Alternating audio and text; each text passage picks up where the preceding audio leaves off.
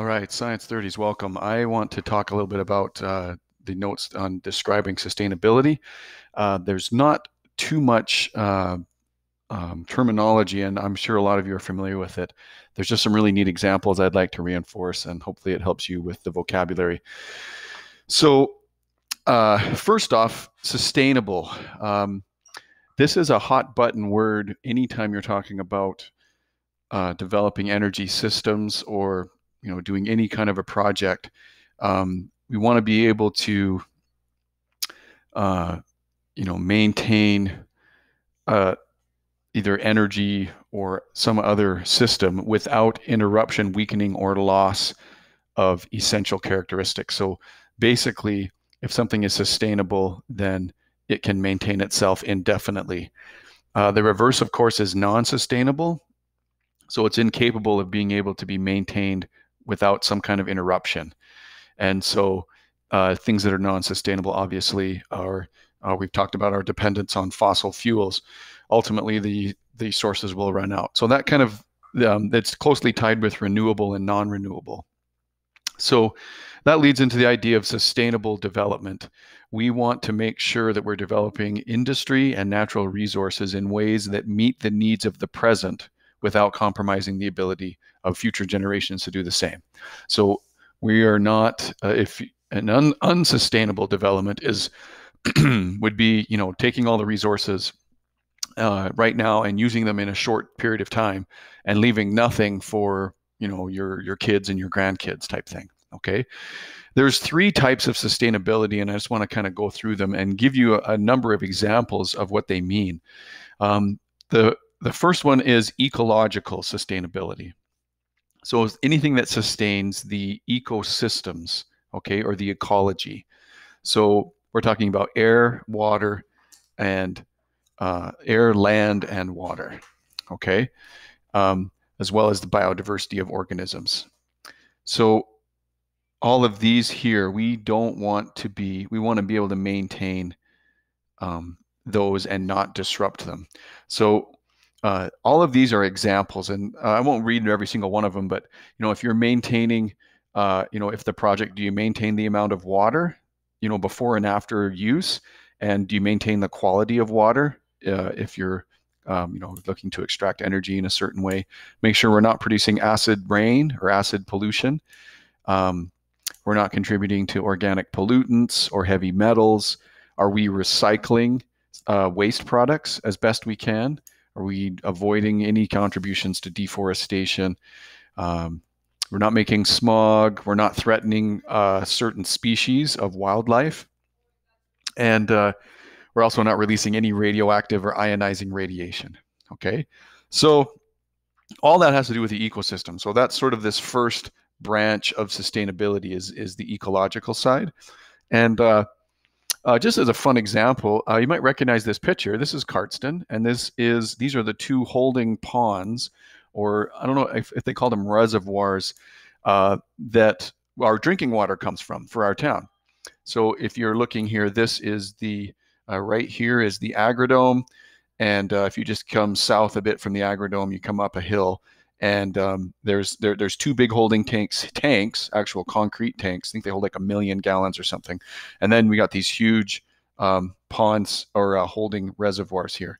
So years ago, Bart Atwood, he's the director of, I think it's infrastructure services or whatever for the town of Cardston. He kind of oversees a bunch of the water treatment facilities.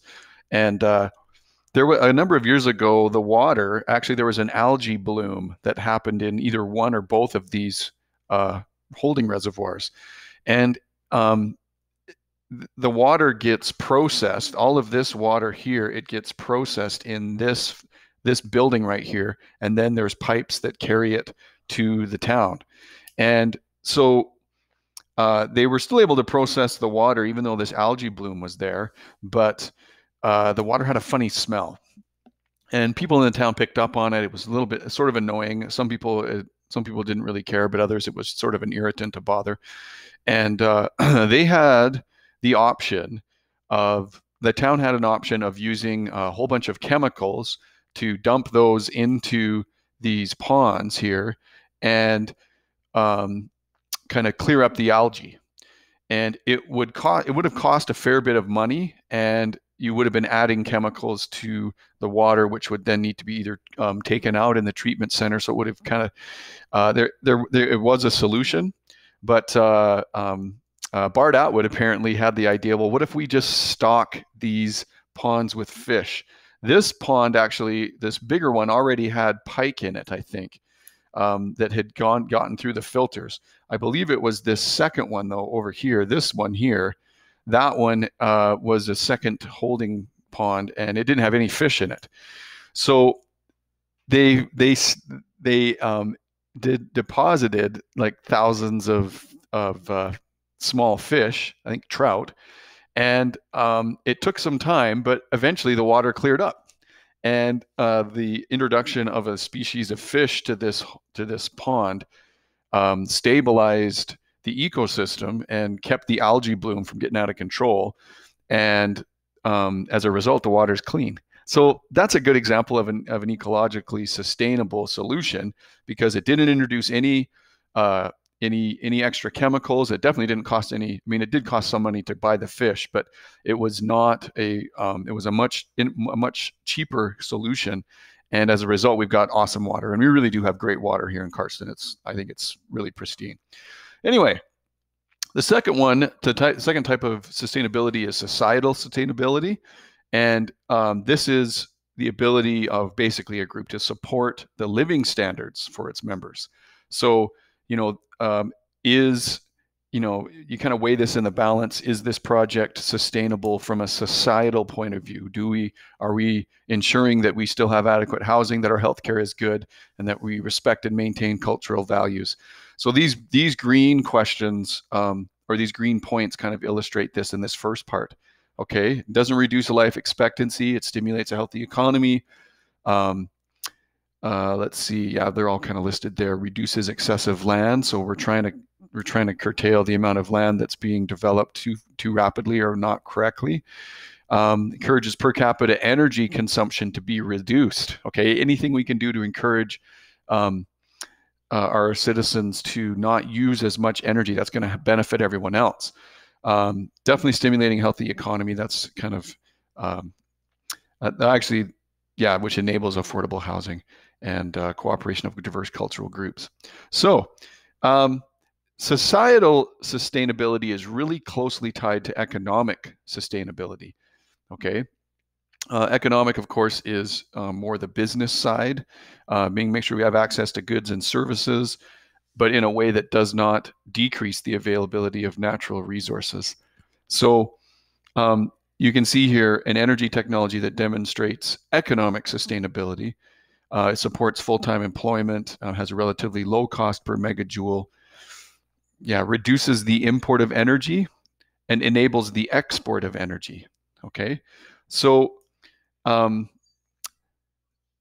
it does not decrease the availability of natural resources. So and then you might see these pictures here, and I'm going to show you some other ones. Our town has actually been, the town of Karsten has been among some of the leading towns in our province in solar energy, in getting electrical energy from the sun. The key terms here, this is our ice rink, the Cheeseman Center downtown, and this is the town of, or sorry, like the actual town office, the town office building. And a number of years ago, they installed these solar panels on the buildings to produce what's called a net zero building. What that means is the building generates enough electricity to meet its own needs, so that it's a basically, we're not paying money for electricity. There's no electrical bill for these buildings, okay? Karsten has done this for a number of years, and that definitely encourages, reduces the import of energy. It's reducing our need for electrical energy because we're generating it ourselves.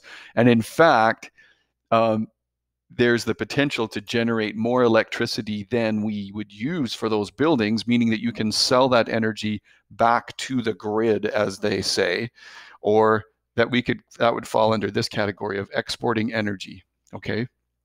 Contributing positively, okay? So what's really fascinating about this, and actually here, let me just pull this up so you can see this. This is the Town of Cardston website. Last year, the Town of Cardston started developing or building a solar farm, and it's over 4,000. I'm going to skip ahead a little bit. I think it was over, 4,000 solar panels. Here, I think it maybe talks about it just down here. Sorry to jump around. There it is right here. Oh yeah, 4,752. Okay. So all of these solar panels are located right here, if you see this map. So this is Highway 5, or the Waterton Highway.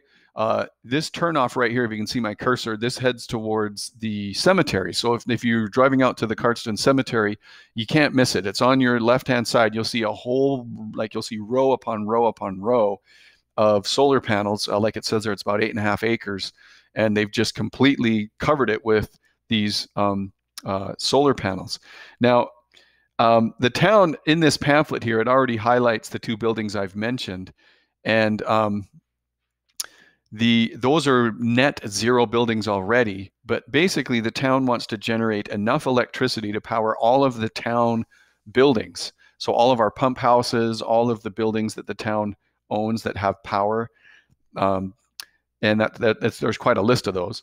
But anyway, this is the big one here. The key aspect of this project is the town will be saving money every year on electricity bills. Now, after about 15 years, right, because they had to pay a lot of money up front, so they got to pay that off. But after 15 years, the solar farm will generate enough electricity to save the town over $250,000. So it's over $250,000, almost $260,000 every year. That's amazing. That's just, I'm super excited about that. I think, I think as a taxpayer, taxpayers are going to be really happy that the town made that kind of an investment. And anyway, there's more detail here if you're really curious. Here's a list of the infrastructure, the facilities that require electricity, and the solar panels that are being set up by our town will cover the electrical needs for all of these places. Okay, so we have our treatment centers, swimming pool, all the street lights in town, all of the football field, any of the lighting for that, the golf course, reunion complex, you name it. Anyway, so there's quite an extensive list here, but all of these facilities will not need basically electricity. Really what will happen is that that electricity is sold back into the grid, but we're able to use it directly. So very impressive. I just think we're headed in the right direction here with sustainability right in here in our town. And in my opinion, I don't think we're too far away from having homeowners we're not too far away from homeowners having the capability of installing solar panels on their roof and charging their own batteries and generating their own electricity. I'm really optimistic that's going to happen in the next 10 or 15 years, maybe sooner. Anyway, so the last part of this section is you need to know two other kinds of energy, both of which are not extensively used right here in Alberta, but they are alternatives and they're possible uses. The first one is geothermal, so it's just heat that's generated from the Earth's core.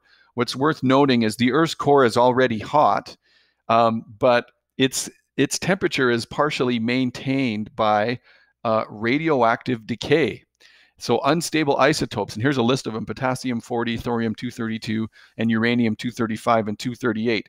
These guys in the core of the Earth actually undergo radioactive decay. So they produce alpha, beta, and gamma radiation, and in the process release their heat. And that actually helps maintain the temperature of the core. As you saw there, it's around 5,000 degrees Celsius. That's insanely hot. But most of you know that the Earth is liquid, has a liquid core. Or, well, there's a liquid around the core, molten magma or molten iron, basically, and that heat, if it's accessible to the surface, can be harnessed, or the energy of that heat can be harnessed. So geysers, but the main one here is this geothermal generation, where we can pump, fluid down deep into the earth, let it be heated and warmed by this heat that's in near the through the Earth's crust, and then pump that back to the surface and use it. So we're going to look at some of that now. It's got some advantages, and you'll see that as we go through this. For sure, the amount of heat there is going to be there for millions of years. So this isn't like this is a resource that's going to be depleted.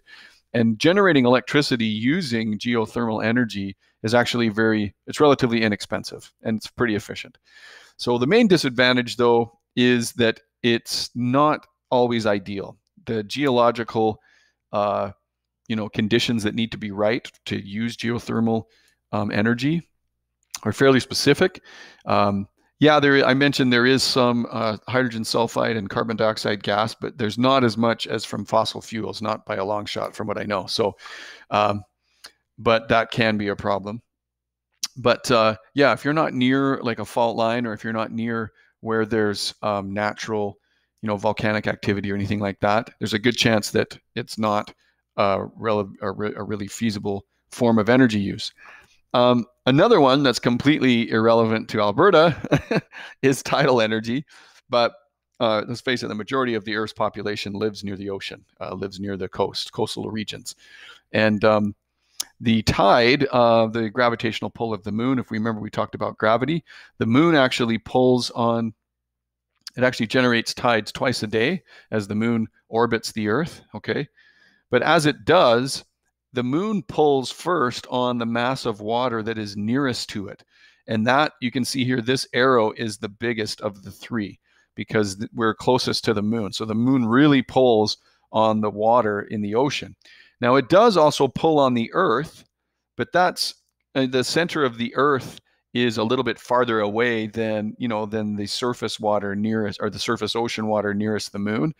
So it doesn't pull on that as much. But it's kind of a weird way to think of it, but it's like we're yanking the Earth away from its water, and it's kind of like pulling a tablecloth out from underneath all of the the silverware and plates on a table.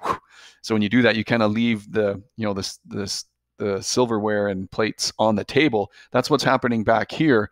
The Earth is kind of being yanked away from the water, and so the water also bulges out on the opposite side of the Earth, opposite of where the moon is located. Okay, so when the moon is up here, then you get you'll get a big pull here, not as big of a pull here, and then you'll have water that will kind of slosh away, and it has a little bit less there too. So anyway, I'll kind of erase that because it's getting a bit messy. But so the point is that as that water comes in and out twice a day,